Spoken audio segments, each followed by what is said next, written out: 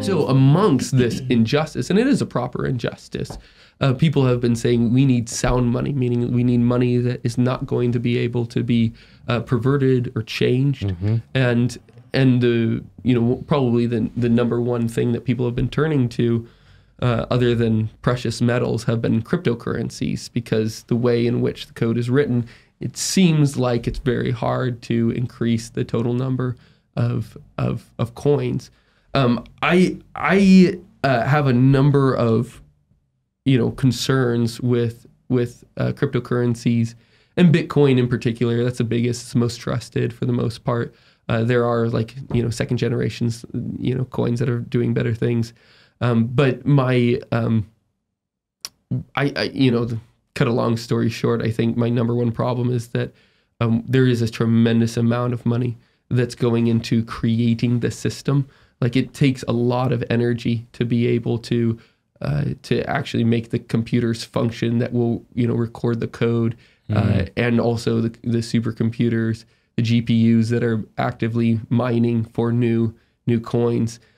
Such to the sources, like projections have made it out to be about $20 billion a year is being spent on cryptocurrencies, and or just rarefying them, like making them kind of real, because they're not. There's nothing tangible about it. It's what philosophers called pure potencies. Things that only exist in human activity. It's not like gold, where it has whether or not we know it's in the cave, it's there.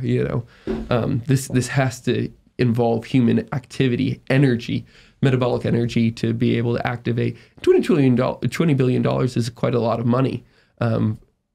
It just doesn't make sense that money, when it's supposed to be the measure of economic activity, it just doesn't make sense that it's competing with real assets. I mean, one example, it's kind of, I will end this here, is that El Salvador recently made Bitcoin legal tender. And so it was really exciting. And I'm totally pro the sound money movement. I think that these are good, a good orientation to have. But how on earth is the country going to incentivize people to use a coin that, they have no ability to generate? Well, they have to start mining it themselves.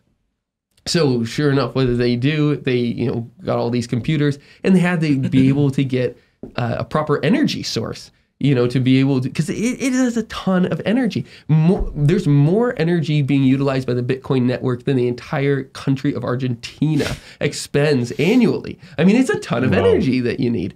And so they were, what they did is that they dug into the base of their volcanoes for geothermal energy. And, by projections, they had used up about 16% of the available geothermal energy at those volcanoes. Just, by one decision by their president, who once held the Senate hostage with the army and said, the only reason I don't shut you down now is because God has told me not to. I mean, the guy is pretty cool. Yeah, pretty sweet. Yeah, baller. Or a tyrant, one of the two. And he, but there's a 25% energy deficiency in El Salvador year over year, and the majority of companies, leaders say that energy shortage is the number one reason why the country has not been able to advance more than it has. It's that just seems stupid to me. I mean, you don't have to be an economist to be able to think, a brilliant economist to say that seems disordered. We should not be creating currencies that compete with natural resources that we need. So that's what I think about Bitcoin. So you're against it. But I'm for sound money, but I don't think cryptocurrency is the best form of sound money. Just because this is something I've done some research into, it's a kind of complicated conversation too, because the main power draw thing is from that previous model of, it's called proof of work, which is it takes a lot of power to power. Yeah. And it's not just mining new ones; it's also whenever a transaction happens, that's correct. That goes on a network of computers that are all on the on the chain. And then, but it's a big goal of newer cryptocurrencies to have it's called proof of stake, and then there's proof of storage ones, which you just have to have hard drive space for. So there's different the eco concern is a big real concern, but there is, hope, I guess, against that, to have some reasonable, Yeah, no, I think that is valid.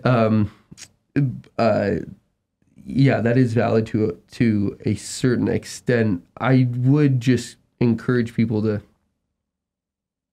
are thinking about that. I would encourage them to turn back to something like Laudato Si. I mean, Francis, he's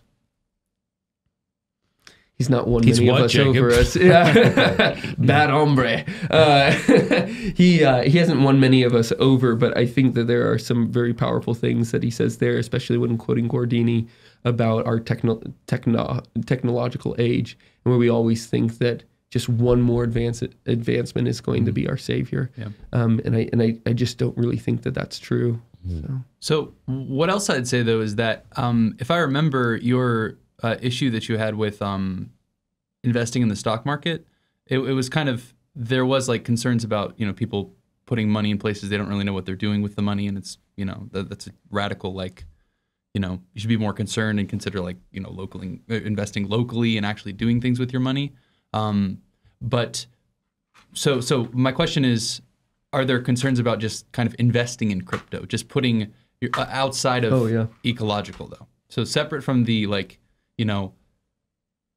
it's way too much power, way too much energy, even from like being bad for the environment. Also, just there's so much like manpower going behind this, and it's disproportionate. So outside of that concern, is there some kind of problem that you would see with Catholics investing in cryptocurrencies, just because there's that rule of, if you're making money, someone else is losing money, and you're not actually doing anything necessarily. Well, I don't know, unless you think that it is constructive in some way outside of those concerns. Well, you say it so nonchalantly, but I think that's a pretty, that is a really powerful criticism that you just said. Yeah, this is actually quite a complicated issue, and I guess it's long. That's why we have long form, so I shouldn't hide behind that. I want to just go back to saying that I think people are validly feeling robbed. The government, by their printing habits, are actively robbing us in the sense of what we have saved. Just because I'm not for saving for retirement does not mean I'm against savings. Just because like what we have saved is not, it does not have the same purchasing power that it once did. And that is a form of robbery. So I really don't want to castigate anybody for this. When it does come to thinking about how we are investing, it is tough when you're buying something that has no function in and of itself. I think that's a tough thing. So when I trade, a horse for some corn or whatever, a lot of corn, that would have to be a lot of corn. There's some form of like real mutual benefit going on. There is, like, as Scotus talks about, Blessed John Duns Scotus, like there's a form of gift that is happening. And hopefully when we are making a transaction with somebody, we're understanding that we're like giving them something and they are giving us something back. And hopefully that will lead us back into a whole world of gift. That's his hope, and it's beautiful hope.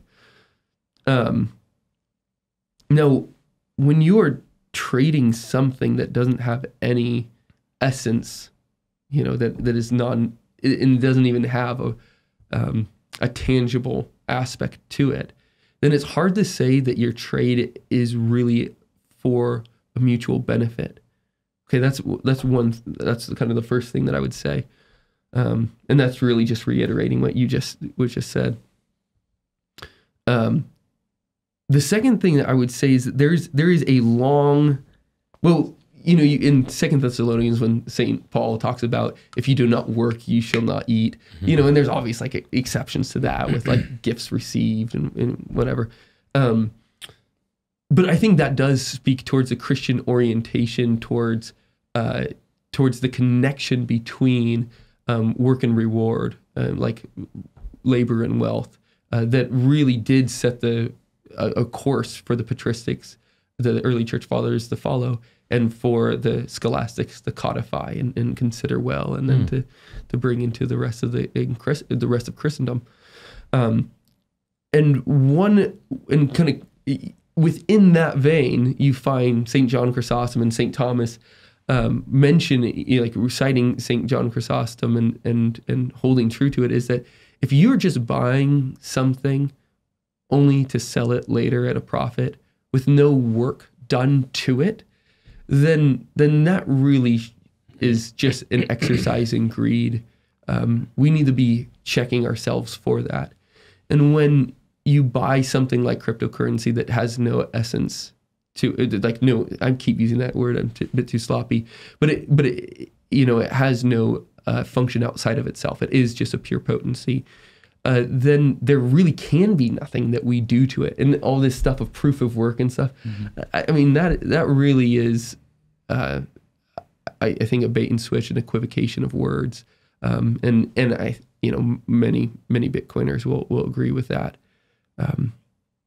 Some won't, and we'll hear about that in the comments. But I think that's just something that we need to be honest with ourselves about in our considerations of our own soul. It's like, if my vocation, if my pre-lapsarian vocation, one of the things that God told Adam to do in the garden before he fell was to till and work the land, then there is something that will help cultivate virtue in me through work, and that in this work is where I'm supposed to find the fruits of God.